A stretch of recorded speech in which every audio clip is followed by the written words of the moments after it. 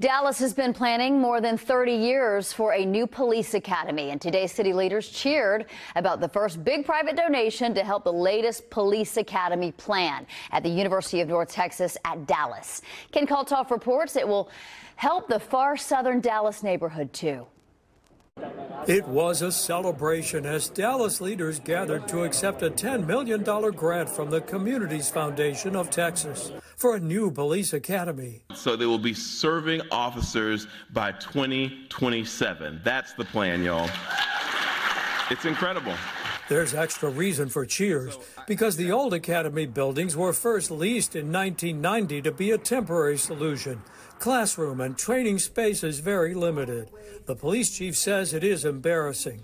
Renderings show how the new one would look on the university campus. It'll certainly help recruiting. It'll certainly help retention with the training that we'll be able to give continuously to our current serving officers. 20 years ago, there was nothing here. UNT Dallas started with one building. There are several now, and this police academy would boost the neighborhood, too.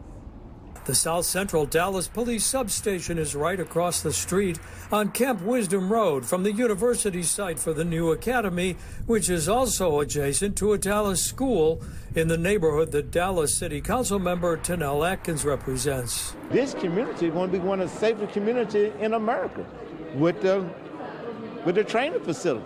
Now, who would think 20 years ago what would be today? The state has been investing to expand the university. It will also add $20 million for the police academy that could also help police expand their force. When we get to our goals that we want more people in an academy class, this academy will be able to accommodate that. But more fundraising is needed to complete the police academy plan. In Dallas, Ken Kalthoff, NBC5.